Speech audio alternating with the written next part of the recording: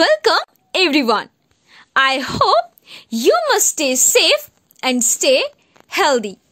So let's start today's fact. Today we are talking about what is a myxoid liposarcoma. A myxoid liposarcoma is an uncommon type of cancerous tumor that appears in fatty tissue. The majority of these tumors occur in the thighs or upper arms. Though it is possible to have the cancer in another area of the body, they often form palpable lesions just underneath the skin that grow slowly over time.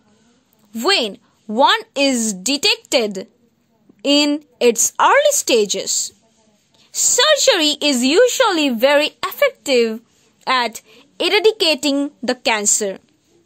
Late-stage tumors that have started to spread are topically treated with chemotherapy and radiation therapy.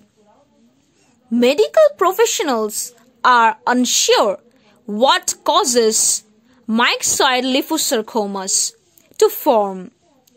Research suggests, however, that traumatic injuries combined with predisposing genetic factors contribute to their development.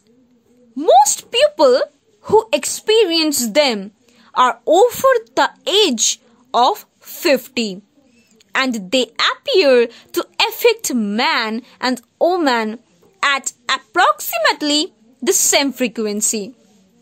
A tumor usually begins as a small collection of abnormal, yet benign cells embedded in fatty tissue.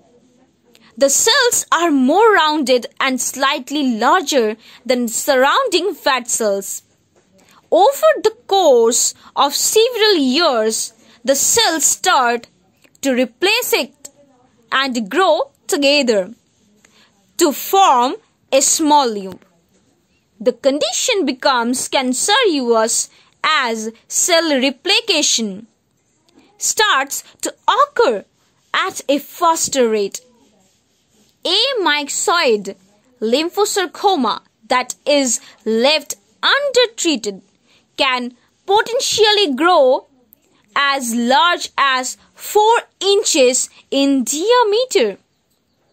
An individual who has a liposarcoma is unlikely to experience any physical symptoms until the tumor has already turned cancerous and started to grow. A soft, round, painless lump may appear under the skin on the thigh or arm.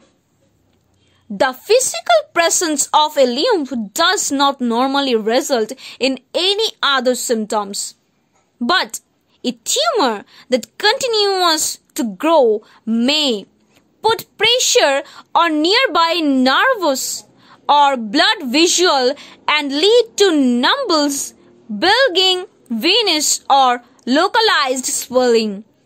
A healthcare professional should be consulted at the first signs of an abnormal lump underneath the skin.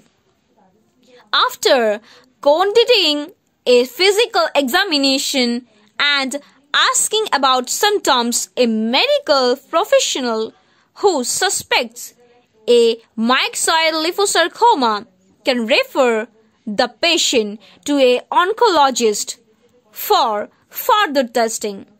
An oncologist typically takes an X-ray and a computerized tomography scan of the affected body part to carefully examine the tumor.